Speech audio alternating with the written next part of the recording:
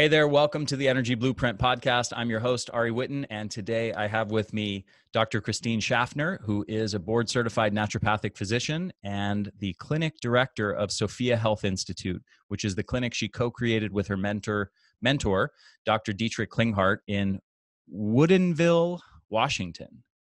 I was going to say Woodville, but it's Woodinville. She is also the host of the new Body Electric Summit, which covers a lot of really fascinating science. I'm speaker in the summit. Thank you, by the way, for having me on. And we're going to get into a lot of really cool kind of cutting edge science in this podcast with hopefully a whole bunch of stuff that most people have never heard of. So welcome to the show, Dr. Schaffner. Such a pleasure to have you on. Well, thank you, Ari. I'm really excited to have this conversation. And thanks again for also being part of the summit. Your talk was one of my favorites. So thank you. Thank you. Cool. That's good to hear. So Body Electric.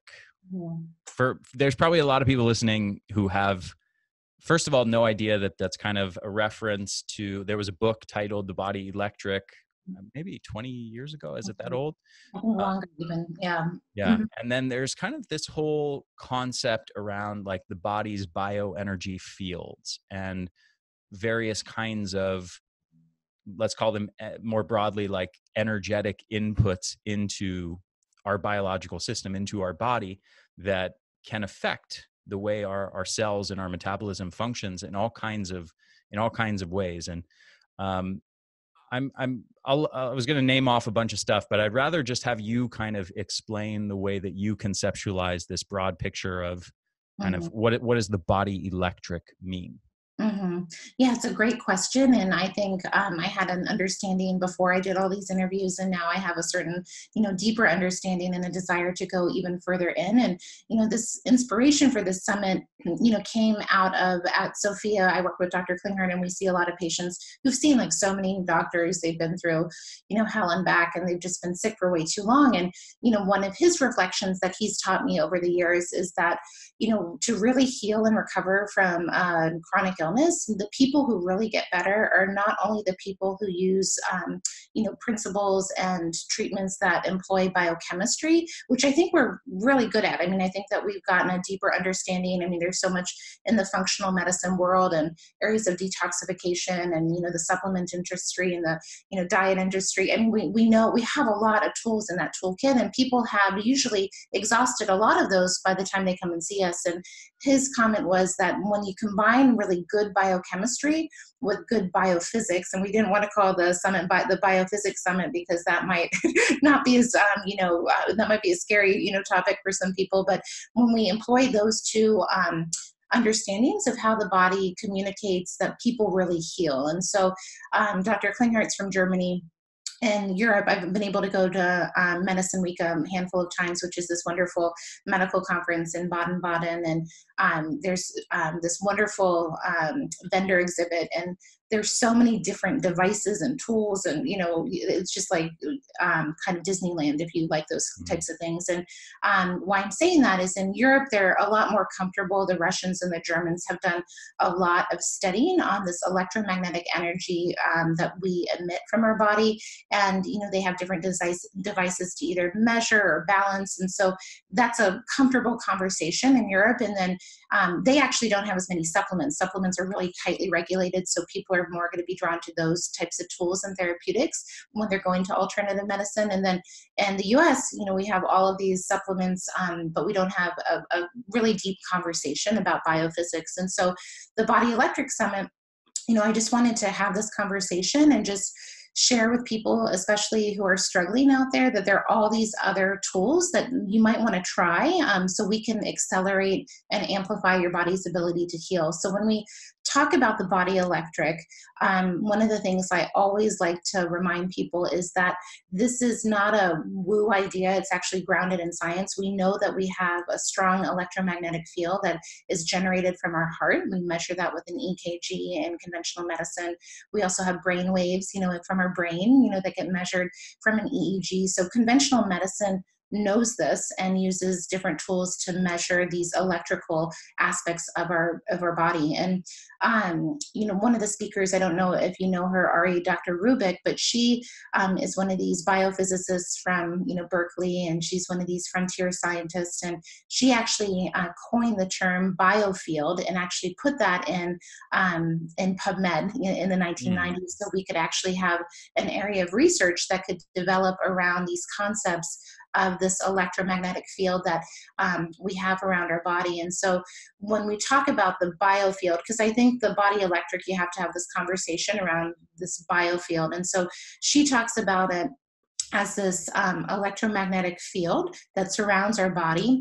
And then a lot of the speakers have this different way of I'm going to just really dumb it down and distill this information that I got from this, that this electromagnetic field that surrounds our body, it's not just this kind of random field that's generated from our body, but it actually has a property of where it actually instructs and informs our physical body to regulate. So it's almost has this blueprint-like nature to regulate our physical body and for our biochemistry to actually work correctly. And so again, dumbing down this conversation really simplistically, health and health is a result of coherence. And what coherence means is just think of, flow, organized energy. So when we have coherence in our biofield, we tend to be healthier and our body communicates on a cellular level better.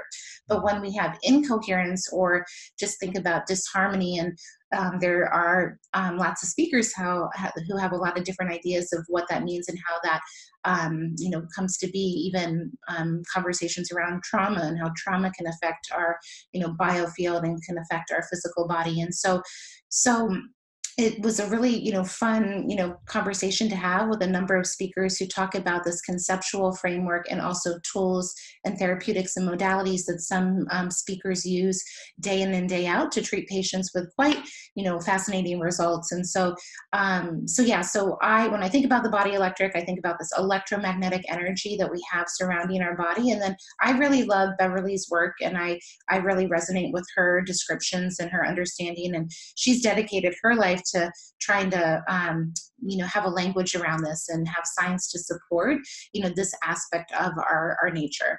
Mm-hmm.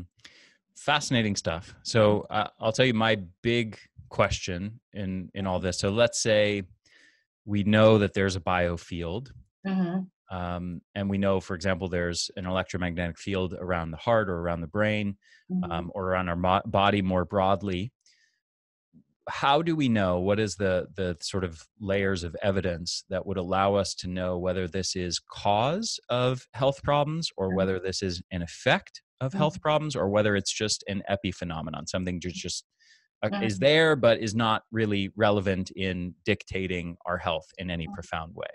So what is the evidence to show that this is really important in our health?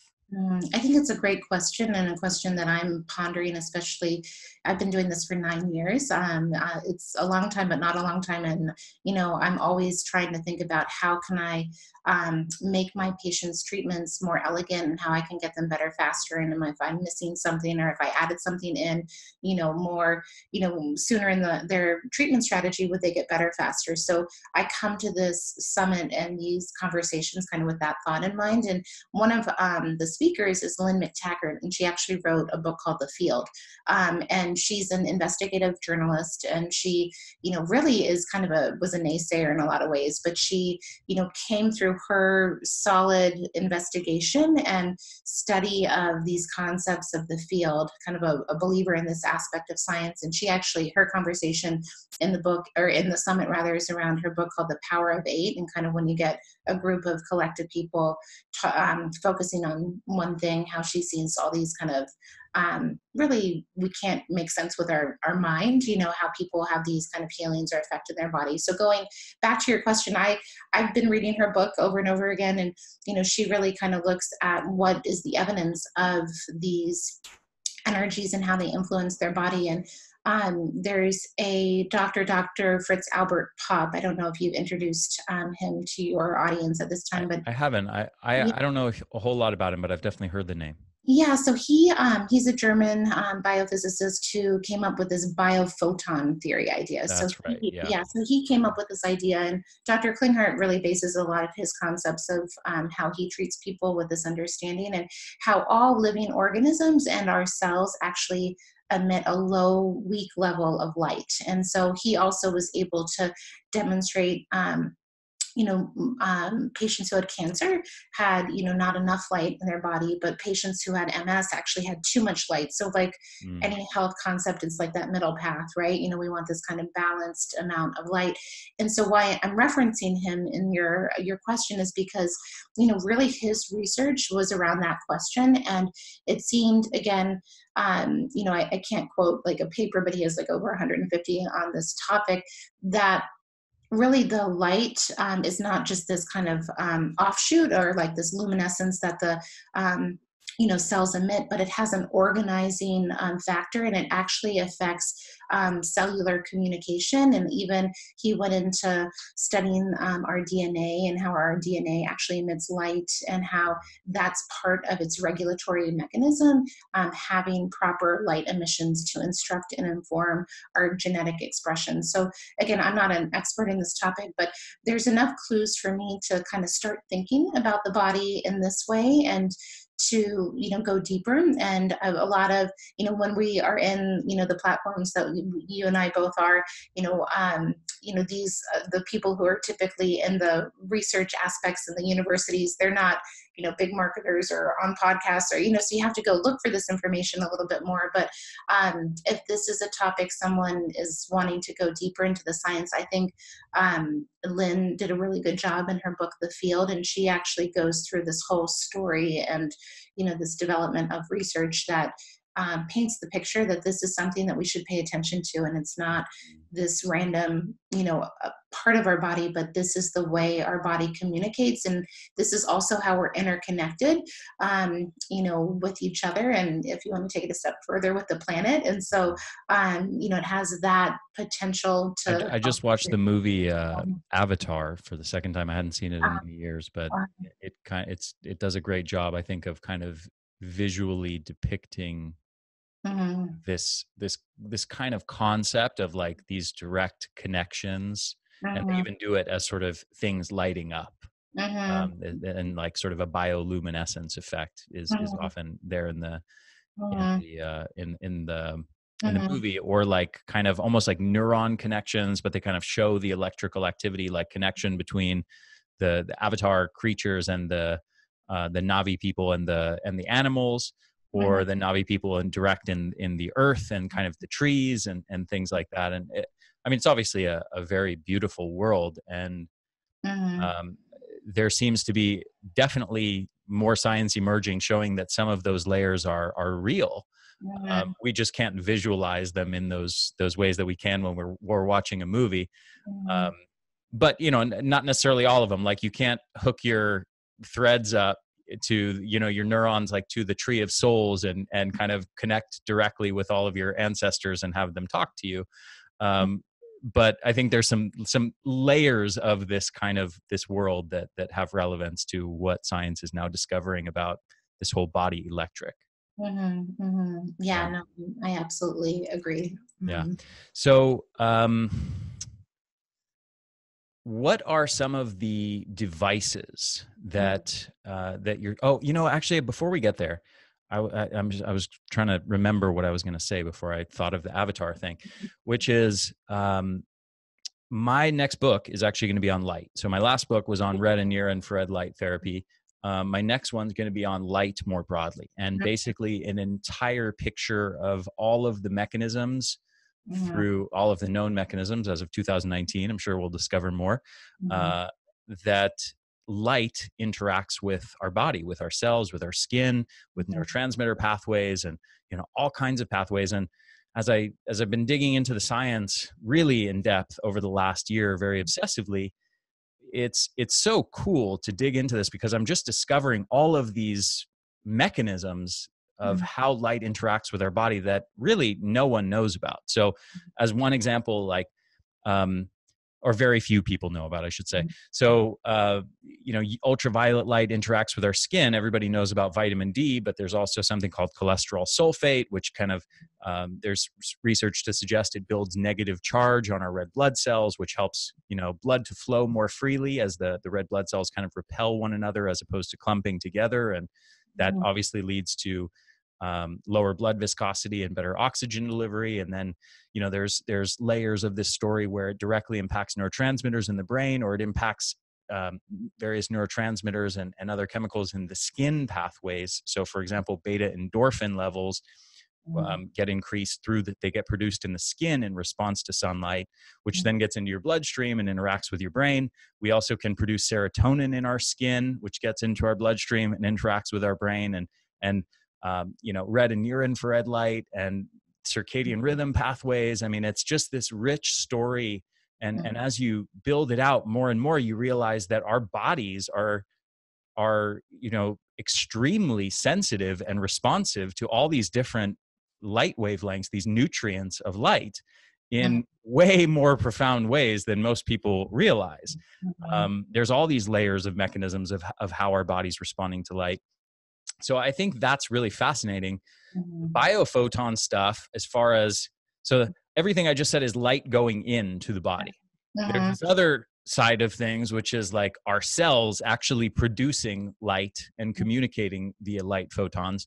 That's always fascinating to me, but my attitude towards it is kind of like, it's still very much in its infancy. We don't really know what to do with any of that information or how to like modulate it to improve somebody's health in any profound way.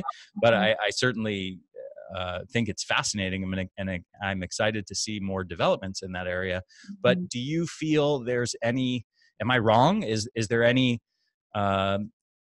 anything that has developed thus far as of 2019 where we can modulate that biophoton system in any way that does anything to change somebody's health? I think it's a great question. And I think this is an area that we need to go deeper in. If I got like $100 million, this is kind of the research I would love to see and, really be able to measure and see how therapeutic interventions change this. And so we can draw more conclusions. Just to kind of echo what you're saying, I love that you're writing this book, because that's one of the most exciting modalities that I really am excited about in our practice. We have a couple people talking about light and different applications of light. One of the most exciting applications that we're using at Sophia is something called photodynamic therapy, where we're actually using intravenous light, or if you can't do IV therapy, you can use acupuncture application with different colors or different wavelengths of light, right? So either red, yellow, blue, green, even UV or infrared. And that application has a known biological effect, which I'm sure you're going deeper in to understand about, the receptors in the mitochondria that respond to light and how that can, turn on, cellular respiration. And, we have Dr. Pollack, who's on the summit. And I think it's such a beautiful kind of way to kind of look at the body of how when we have more infrared light or even sunlight, right, how that increases our exclusion zone water, which I know you talk a lot about. And I honestly, the more I dive into this concept of exclusion zone water, I feel like, health is really an outcome of how much exclusion zone water we have built up in our cells, and whether that is whether we have enough of that, or not, because that's going to help maintain our charge and our cells' ability to exclude things out of our cells. So, not to go down that pipeline. Let me interrupt you there, because most people listening to this podcast probably haven't heard me talk about that subject, and I haven't had Gerald Pollack on the podcast yet.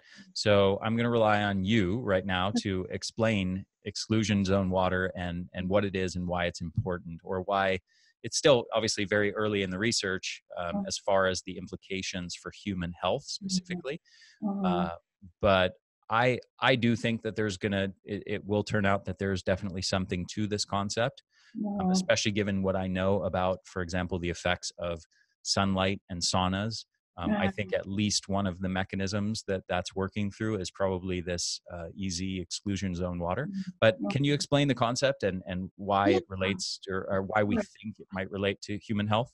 Yeah, absolutely. I'll do my best to explain it. And so Gerald Pollack, he actually lives in Seattle and has become a friend of the clinic. And we have been introduced to this idea a few years ago when we met him, and just trying to think about applications and if this actually changes the way people feel, and maybe also thinking about therapeutics a little bit differently, like the infrared sauna, why it might be working. And I can share a little bit more about that. But this exclusion zone water, or easy water, or the fourth phase of water, is this water that basically organizes itself around the cell membranes, and it's this charge buildup. So we have H2O, and exclusion zone water is H3O, and so it has this extra hydrogen that develops in the organization. And it kind of, when you look at, and I suggest you Google or kind of look at a diagram, but it's this organized, almost crystalline structure that the water takes, and it kind of layers in sheets along the membrane, and it has all these exciting properties that Jerry's trying to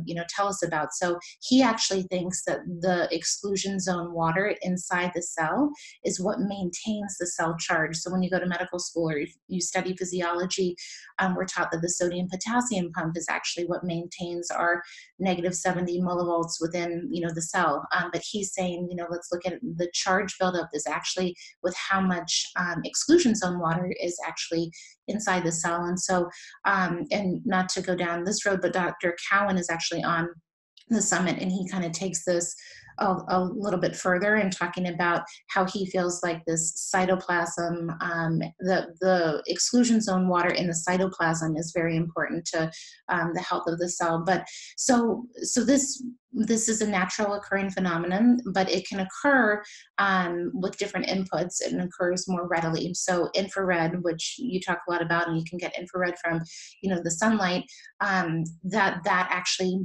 creates more of this exclusion zone water in the body. And this charge buildup not only maintains the health of the cell, but it has this, and you already touched on this propulsion-like effect in the body. So it really helps with blood flow. And Jerry always talks about the microcirculation in the capillary bed. And, when he thinks about the hemodynamics of blood flow in the capillaries, and so does Dr. Cowan talks about this, there's something else, behind the propulsion and, in these small spaces in the body. And Rather than just the action of the heart pumping yeah, at a distance, yeah, pumping these fluid through yeah. miles and miles and miles of vessels. Yeah. Exactly. And so I think about, okay, health is exclusion zone water. Maybe we're disconnected from, healthy light, or kind of the natural rhythms of the day. And that's, building that up in the body. And then I also think that our environment and the things that build up in our tissues and inside our cells and the extracellular matrix have a blocking effect to create more exclusion zone water in the body. And Dr. Cowan goes into that a little bit. And there's different charges on heavy metals and, glyphosate and all of that, how that kind of gets, can disrupt that environment, and can maybe decrease our body's ability to make exclusion zone water in different tissues. And so, Yeah. so I think one tactic to, and I hate kind of using this word, I'm going to use it loosely, to detoxify our body could be, how do we, we might not be able to get all of this out, but one way to kind of combat that is building up more exclusion zone water, so our body can, recalibrate given all the stresses that we're up against. So I don't know if I did a good enough job on that, but that's my Yeah. my construct of, the Yeah. fourth phase of water. I think you did a great job. One interesting aside on this, I don't know if you're familiar with Gilbert Ling's work, but I was just listening to Jerry talk about Gilbert. Is he the yeah, sodium Gerald Pollack potassium? references Gilbert Yes, Ling quite a bit. sodium potassium pump guy, or Yes, yeah, he did a lot of work around that, exactly. And as you said, in biology, you learn that kind of these gradients of ions across the cell are maintained by these ion pumps. It's the sodium potassium pump, but there's actually, as Gilbert Ling showed, that in order to maintain gradients of all these other ions that we know have gradients across the cell, you'd need a whole bunch of other pumps, actually. And he actually did the math and calculated, if this were true, if we had these sort of ion pumps for all these different ions that are responsible for maintaining these ion gradients in the intracellular and extracellular environments, it would be if I'm not going to get this exactly right, but it's something like orders of magnitude high. It would require orders of magnitude higher calorie intake Mhm. than we actually eat in an entire day. So in other words, all of the calories of all of the food that you eat would do nothing other than just maintain these ion gradients, just maintain the ion gradients in your cells. They wouldn't be able to power any other function in your body. And even just to maintain that, it would require orders of magnitude more food intake each day to maintain that. So what he's getting across is there's some other force that is working to maintain these ion gradients of things like calcium and sodium and potassium and other ions in the cell and outside the cell. There's something that's working to maintain those gradients more passively that doesn't require, ATP production. Uh-huh. And basically that there's a gel, basically like a viscous gel-like layer of water close to the membranes, Mhm. which is exactly what Gerald Pollack would predict based on his work, that itself kind of creates separation of charge and kind of repels a lot of these ions. So it just the chemical nature of that water basically passively maintains a lot of these gradients so that we don't have to consume thousands of calories each day just to maintain our cells in with these ion gradients. So I just thought that was an interesting kind of layer to the story. Yeah, absolutely. And I think Dr. Klinger actually interviewed Dr. Pollack in the summit, and they talk a lot about that, the pump theory, there's just not enough, it just is faulty, right? Mhm. So, and that's the fun part of these conversations, and even the work that you're bringing to light is, Oh, sometimes, nice pun, by the way. yeah, I The know. work I'm bringing to light. That could be your tagline for your Yeah. book. I didn't even mean that. Yeah. But my point is that sometimes we get so, we just get so, we think that we have everything figured out. And then, what I always like to think about when I'm, looking, at science and trying to, prepare for lectures. I mean, we just found out about the glymphatic system in 2015, and then the Yeah. interstitium a few years ago, and even that the mesentery was like a one continuous fold. Like these things that we think, we have the body figured out. It's like we don't. And actually, did you just see, I think it was last week, there was a new study about the stress response. I think it was, it's basically showing that our bone is integral to our body's stress response. And it's not, for example, all about like our HPA axis system, but people without any adrenals and without any cortisol can actually have a full-blown fight or flight stress response by it's mediated predominantly by, I think it was osteocalcin, if I'm remembering the exact compound that's secreted by bone tissue. So who would have thought that our skeletal structure is playing an integral role in our body's stress response? That's interesting because we see a lot of Lyme patients and patients who've been sick for a while, and a lot of their parathyroid hormone can get dysregulated quite often. And it's just an observation, but, looking at that, and maybe we can make more sense of why that tends to be a trend in our patients. Yeah, interesting. Mhm. So I want to get into some of these other aspects of this whole body electric stuff. Talk Mhm. to me about deuterium. So Mhm. what is deuterium? What's the relevance of it in Mhm. human health and Mhm. cellular function? Yeah, this is an exciting topic. We're still trying to figure out what to do with all of this information. My good friend, Dr. Petra Dorfsman, who's actually in Santa Monica, brought this, information to us, and she works closely with Dr. Boros and some of these researchers out of UCLA who are really diving into this full force and applying it to, now in more clinical settings. And so deuterium is an isotope of hydrogen, and so it's a naturally occurring isotope. So when we drink water, we always think we're drinking H2O, but often we can be drinking D2O or DHO. So it's deuterium, which is a heavier, it's going to be heavier in its nature than a hydrogen molecule. And so it's called heavy water often. And so how I've really oversimplified the deuterium story, because I've listened to a ton of people and tried to figure out how to make sense to all this, is that even though it's naturally occurring, we're probably getting more exposed to deuterium because of kind of maybe just changes in our environment or just modern life or what have you, that we're getting more exposed to deuterium than maybe we were meant to be. And then because it's naturally occurring, we have mechanisms in our body to deplete deuterium on a natural occurring basis, but those mechanisms often get blocked, and so we have this buildup of deuterium in our tissues. And basically why deuterium can be so problematic is that it actually affects our mitochondrial machinery to make ATP. And really where I'm still wrapping my head around this concept of really we always think about the mitochondria making ATP, but it's also its job is to make metabolic water.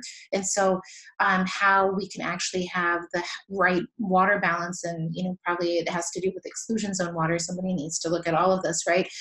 But when deuterium, when we're overexposed to deuterium and that gets saturated in our tissues, it can affect our cellular machinery and our mitochondrial function, and then we get this lowering of our energy and lowering of our metabolic water in our body.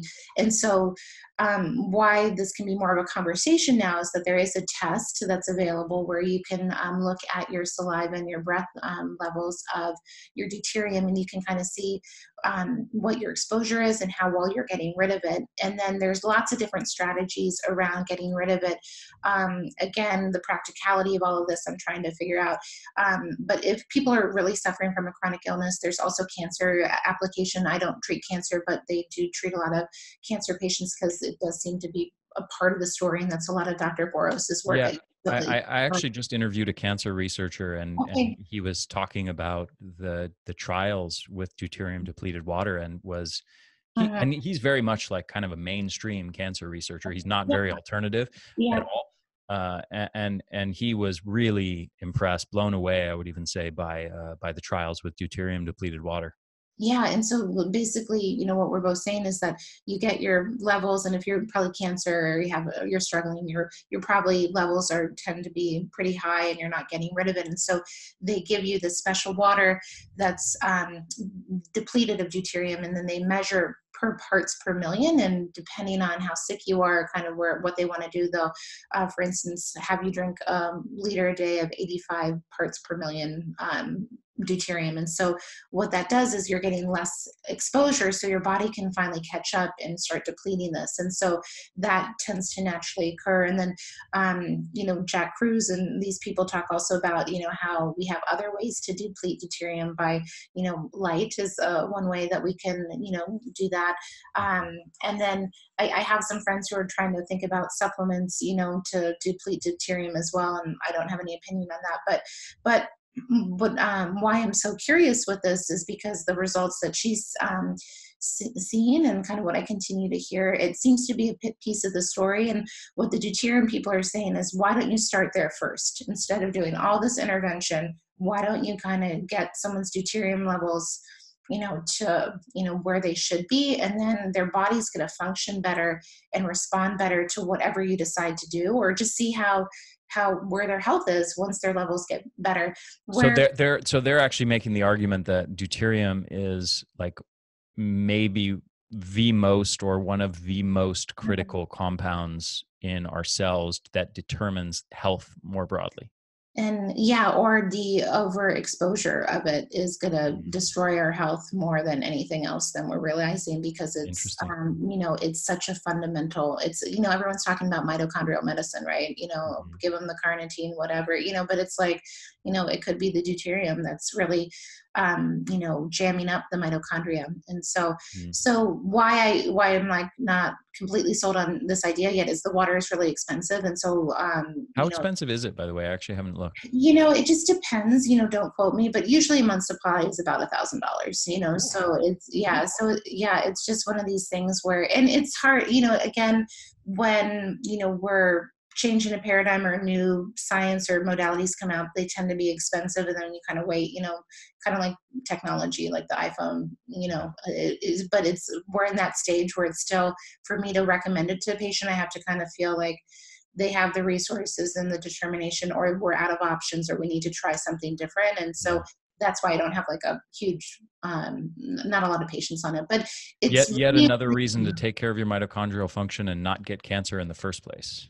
yeah, absolutely, absolutely. And so, I mean, that's so important. But I see people who live these wonderfully healthy lifestyles who still get sick. So it's just, I think what we're up against environmentally is sometimes, beyond, what we probably all realize. And, the deuterium, piece, could be a result of also, these environmental stressors that we're up against too. Hmm. Do you Yeah. know of any, you mentioned light, Yeah. and obviously healthy mitochondria Yeah. actually work to deplete deuterium at the cellular level. Mhm. So, healthy mitochondria, anything that feeds into healthier mitochondria, Mhm. sunlight exposure. Are there any other strategies that you're aware of that are very effective, other than like the very expensive you drinking deuterium depleted water, but Yeah. anything to help our cells deplete Yeah. deuterium? They talk a lot about dietary strategies, and more of like the keto or fat-based diet is going to be, our body is actually going to make more metabolic water out of that, out of fat. And so they feel like that's also another strategy. There's a list. I mean, again, I'm not doing this all day long. I just wanted to kind of share this information because I think we're to be hearing about it more and more, and I want people to be educated so they can make an opinion. But Hmm. but there is like a list of like, things to do to kind of optimize, but depending on where your health is and how high your levels are, you might just decide to drink the water. Gotcha. Yeah. So I want to switch to other devices. I Mhm. want to say also on this topic of the whole bioelectric fields. Mhm. I have some, as you know, as we were talking about before we started recording, I have some reservations about some aspects of it, because I think on the one hand, there's a lot of science that's really fascinating stuff, and like Mhm. stuff that's in its infancy. The biophoton stuff is fascinating. Deuterium is fascinating. Microcurrents and a lot of layers of quantum biology that are being built out right now, I think are really fascinating. But I think there's also unfortunately, some people in this industry that are kind of like mm, hijacking some of this research and then making all kinds of really wild claims Mhm. to support, whether they're selling a device or various methods. And they're trying to kind of ground it in some of these quantum ideas, this quantum weirdness, and kind of claim this is the next generation of medicine and it's really cutting edge and things like that. And Mhm. when in fact, I see a lot of people out there who are really just selling pseudoscience. They're selling nonsense and snake oil, and so my feelings. I mean, really, the reason that I haven't done a podcast on this area is because I'm so wary of Mhm. people getting misled and then getting kind of scammed. Mhm. So, having said that, I'm curious. Do you feel you know? You mentioned at the beginning of this interview that you do think there's some devices out there Mhm. that are useful. What are the devices that you think have really good evidence to support them and are actually useful? Yeah, no, and I appreciate your perspective because I think, when people are vulnerable and they might, we both have studied science for a long time and to be able to make opinions, right? And so when people are vulnerable or, just really, wanting a quick fix or, they're really, there are people, unfortunately, in this space who can take advantage of that. And so I think, always trying to get a perspective and, as much information before you try something. And, as a doctor, I'm always like, do no harm, right? So I want to, and in my position where I sit in, where I have a patient population who've been failed by so many things that they're so open and maybe more open than they ever would have been if they hadn't gone through that experience. So I feel blessed in that sense that when patients come to us, they're looking for an alternative approach because they've been to the Mayo Clinic, they've been to the Cleveland Clinic, conventional medicine has had a chance to cure them and hasn't. And so I think, we're being asked to like look at this paradigm differently and look at different tools and strategies. And so with that being said, some of the things that we use at the clinic and that I do feel, we have speakers, speaking about this. I mentioned the photodynamic therapy. That's something that we just got this last year. So it's in its infancy at our clinic, but so far the results are quite fascinating. And I don't know if this is something that you've come across with your research and in your book, but this concept of we will have this laser application, and then you can take things that are naturally what we call photosensitizers. So it's this beautiful mechanism in the body that cells that are more damaged actually are going to take up these photosensitizers more readily, so they're going to be more susceptible to the light application therapy. And Dr. Weber, he's in Germany. He's the guy who created this device and has a textbook on all of this. If you want to learn more, I'm interested in that topic. I've definitely read a few papers on it here and there, but I'm definitely not an expert in it. But mainly, what I've seen is I've actually kind of been almost afraid of even trying anything like that because I like getting lots of sun exposure and light exposure. And I don't want, if, you start getting into these photosensitizers, which I've seen research like what you're describing, like, for example, they'll use it to specifically photosensitize like tumor cells, cancer, and then shine bright light on the cancer. And I've seen amazing studies where they can actually kill the cancer by photosensitizing it and then shining light on it, which creates all these toxic byproducts in the cell that kill the cancer. And so I've been kind of just wary of that whole space of taking anything that might be a photosensitizer. And I hear you, but curcumin actually is naturally a photosensitizer. And so there's some of these naturally, occurring compounds. There are things like methylene blue and indocyanine green. It's I3C. I can't remember the exact term, but Dr. Weber, he treats a lot of cancer patients, and he shows these really remarkable studies of the combination of photosensitizers and light application. He's sometimes using low dose chemotherapy or other interventions too, so it's not just this alone. But I went there to their conference in San Diego actually in the beginning of this year, and I was just blown away. And it's such a humble group of people too, so they're really in it for the medicine and what I've seen. So light is absolutely something we're excited about and we use. We have a Juve panel at the clinic, and you talk about red light and infrared light and near infrared, and so that's something that I absolutely can stand by. And then I don't know if you've talked to your community about frequency-specific microcurrent, but I haven't, no. So Dr. Carolyn McMakin, she is on the summit, and she has a textbook and also just a layman's book on this topic called The Resonance Effect. But she has this really beautiful career and study of a frequency-specific microcurrent. So it's using a microcurrent technology, and there's different frequencies to treat different tissues or organ systems or even pathogens in the body. And she has done her due diligence over the years to really see what the therapeutic effect and why this works. And she has some understanding. I think it's part of the understanding, but she can document an increase in ATP production with the use of microcurrents, so kind of increasing cellular function. But we use frequency-specific microcurrent at the clinic, and it's really good for concussions or head injuries to, helping people's lymph drainage, and these are kind of what I hear from a clinical experience. So she gave a great interview. Neurofeedback, I think, is really exciting. We have a couple different, we have one person who's talking about microcurrent neurofeedback on the summit.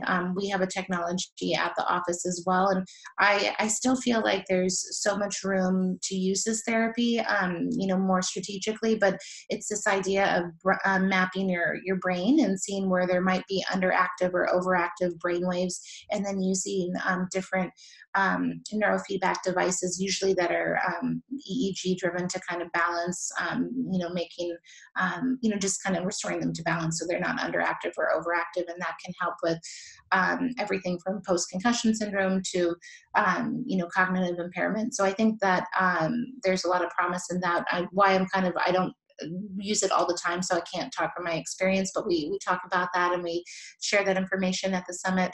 And then just as far as other modalities that piqued my curiosity, we have Dr. Garcia. He actually uses something called biomagnetism, so paired magnets with a positive or negative charge, and how that can affect tissue pH, and can kind of also, help to upregulate the immune system or circulation and healing and organs that might be struggling. And so he had a really wonderful lecture. And then, in the realm of maybe esoteric, but what I see clinically to be true, there's this whole idea of trauma and emotions, and how unhealed or unresolved trauma can affect our physical body. And so why that conversation is in the summit is because it's this kind of, we don't have a way of saying, oh, trauma affects, our mitochondria, right? It's not in this biochemical model. So we know, though, that it has an impact on our feelings of well-being. I mean, time and like what my practice has shown me is when people look at these other aspects of their bodies. So Dr. Klinger calls it the 5 levels of healing, but there's just this idea that we're more than our physical body, and this mind, body, spirit connection, if you want to just oversimplify it. But when people start to acknowledge and create healing around past traumas, their body can absolutely respond differently, and they can get better faster. So I see that a lot. So we have different people talking about EFT and different tapping modalities and breath work and, all of that. So yeah, it's, my goal was just to put this out there into the world. I mean, there is also this other conversation around EMF and how EMF, with our, technology is wonderful that we're able to do these kind of talks and all of this, but we just have to understand, this cumulative exposure. We're kind of in this uncharted territory of, we haven't been in, human history surrounded by this much exposure for this long without this many breaks. And yeah, actually, this was going to be my next question on yeah, EMFs. yeah, So I'm glad you brought it up, because great. my attitude towards it Yeah. is basically that I feel I'm kind of just waiting for more science to Mhm. develop a strong opinion, because Yeah. I feel like I've seen definitely some research suggesting harm, and then there's other Yeah. research kind of and experts suggesting that it's really benign, and all the Mhm. concern over it is fear mongering and is not based Mhm. in science. And um, I have not formed a strong opinion, and I have not done a lot of speaking about this issue to Mhm. my audience and telling them they need to go to great lengths to avoid Mhm. exposure to electromagnetic fields. Of course, I recommend some basic things like don't talk. You use your phone on a cell phone on speaker, have it on airplane mode if it's on your body. Mhm. Wired internet at home if possible. Turn your Wi-Fi off at night. Things like that. But I haven't really emphasized it Mhm. because, in the absence of evidence showing that it's really harmful, I'm actually more worried about like creating nocebo effects from Yeah. telling people how harmful it is. So I'm just curious, like that's kind of my attitude, but I'm totally open to more evidence showing that it really is harmful and we need to be really talking more about it. But what's your take on this? Yeah, it's something that we feel pretty strongly at Sophia, that we give people recommendations on, safe uses of technology, and also, how to mitigate and have a healthy home. I think I think you bring up a really great point. When kind of what we both know, we can live in a world where it can be really scary out there, and it can be really anxiety producing, and that we know that that can affect our physiology, in a very negative way, maybe more than actually what we're being afraid of. So I think that there's that balance, absolutely. But I want to, of course, empower people, give them education. What I feel very strongly about, knowing kind of the science, which I'm happy to share, is that we should all really strive to have a safe sleeping location. So we're not going to be able to, change the world yet, with kind of how we maybe improve this technology, or, have different ways that we utilize it. But where I do think it just makes sense to me is that we don't have a break, we're constantly exposed, and our sleep is so important for our brain's ability to heal and detoxify. So I recommend people measuring where their bed is, and measuring their EMF exposure. So, definitely turning off the Wi-Fi or not using that at bedtime, knowing if you live near a cell phone tower, or around neighbors who, have a lot of Wi-Fi going on. So just knowing, what your exposure is, and then you can make, recommendations. And so when we think about EMF, we think about cell phones, we think about Wi-Fi. We also think about dirty electricity, and that can be more due to the wiring in your home.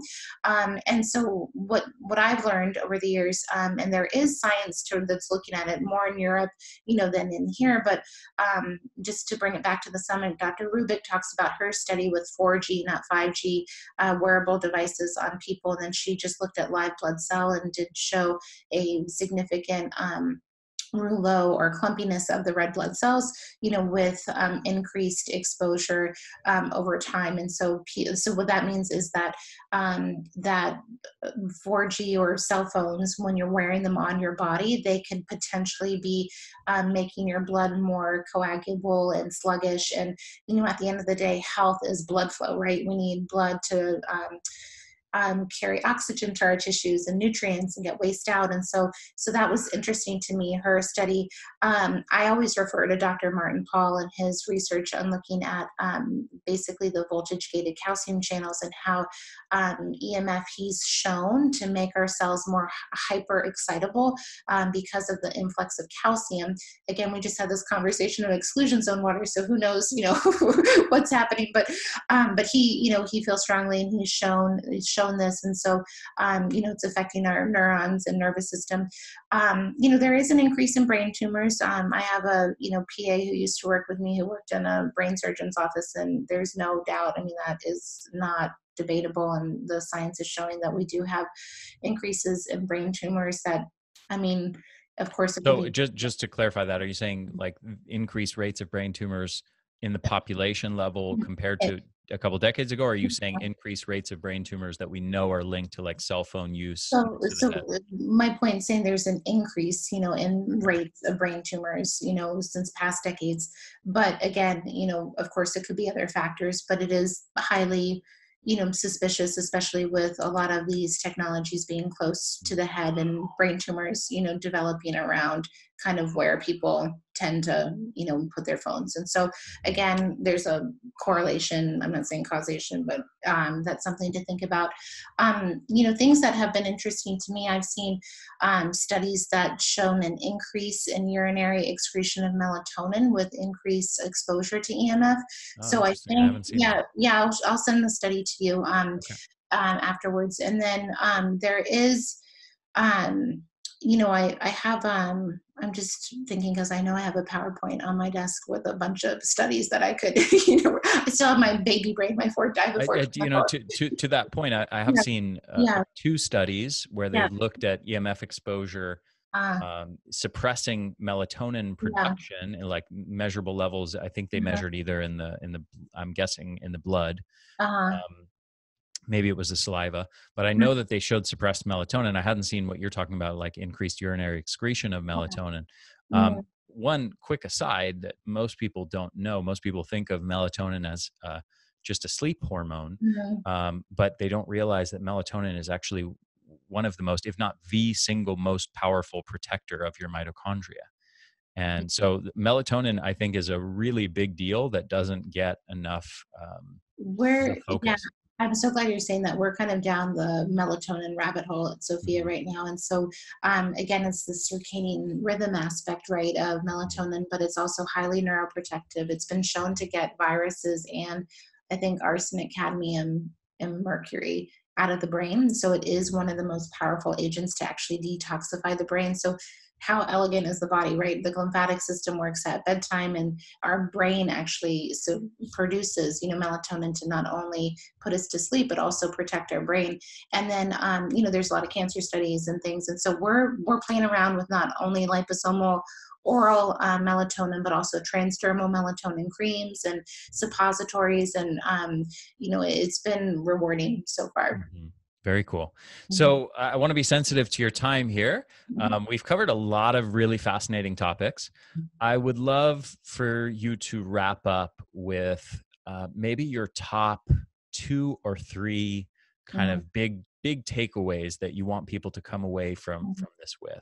And it can be things that you've already touched on, or if you want to kind of bring any new ideas to the table. Yeah, absolutely. Thank you. No, again, this was really a lot of fun for me. And it's really, really, we teach sometimes what we want to learn, right? And so it's just really fascinated me. And I really want to go deeper in a lot of these conversations that I had. And so I'm really excited to see where this takes my knowledge, and then also, my practice and how I can help patients better. So that's just really what this is all about. And so with that being said, I mean, one of the, probably every speaker talked about grounding. And I do think that grounding is something that has probably a ton of effects, that are really helpful. And it's something that's free that everybody can do. And so that's actually getting your bare feet in contact with the earth. The idea is that you're getting electrons from the earth, and that's actually helping for your body to deal with all of the free radical stress. So free radical stress is usually an unpaired electron. So you're getting more electrons, through this contact with the earth, and that can help you withstand the, stresses of modern life. And it's known to make people feel more relaxed and, connect with nature. And I think that's all positive. So I think that grounding is something we all have access to. And then I would say, the water conversation was fun. I still, it's still impractical and probably too expensive, but if I could put in a nutshell what I've learned about water is, of course, we want to filter it, get the fluoride out, get the aluminum out of the water, get the glyphosate and the, all the things that we can. And then, the other conversation is maybe get the deuterium levels under 130, parts per million.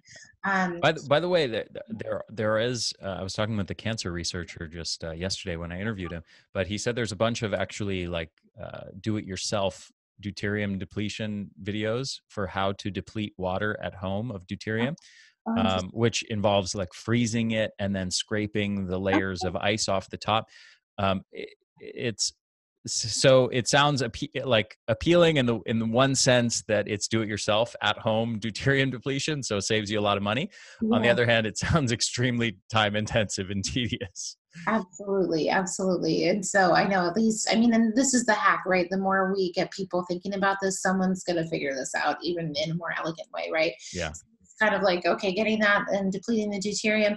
And then, potentially we did talk about hydrogen water. So that's an idea. So maybe adding the hydrogen in and structuring it so there's more exclusion zone water. So, right, that would be the perfect drinking water. So again, it's not practical at this point, but just how can you maybe start implementing some of this?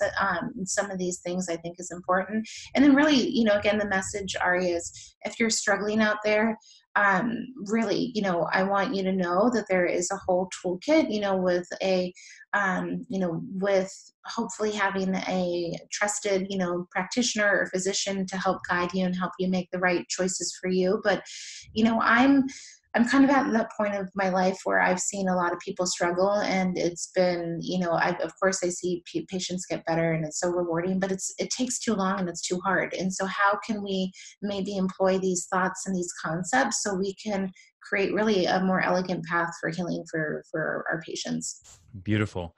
Dr. Schaffner, I have really, really, really enjoyed this conversation. This was a lot of fun, and we covered a lot of really cool, unusual, novel, cutting edge topics. I'm super excited to have you on again in a year or two, as this whole field of research continues to evolve, as you seem to have a unique interest and to be on the leading edge of it. So thank you so much for coming on the show and having this very fun conversation with me. I really appreciate it. Well, thank you, Ari. I really appreciate your time and your support and your participation. And I would love to see where I go down this rabbit hole in a year and reconnect. So thank you. Yeah, absolutely. Where can people follow your work, Dr. Schaffner, or reach out to you if they want to work with you in person? Great. Well, thank you. So I work at Sophia Health Institute, and that's sophiahi.com. And we have a wonderful team of practitioners and naturopaths and medical doctors. And, so check us out there. And then I also have a website, drchristineschaffner.com. I have a podcast. I'd love to have Ari on. And I just everything I'm doing is kind of located in that one site as well. So thank you. Awesome. Thanks so much, Doctor. I mispronounced your last name there. It's okay. Is it Schaffner rather than Schaffner? Yeah, it's Schaffner. Yeah. So okay. It's my married name. It's what they tell me, how to say it. So okay. Perfect. Thank you again, and look forward to connecting again very soon. Thank you.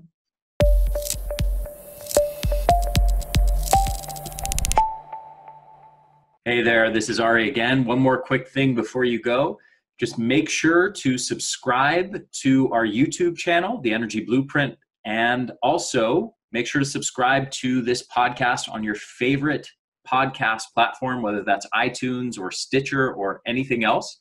I hope you guys enjoyed this interview, and I will see you again next week.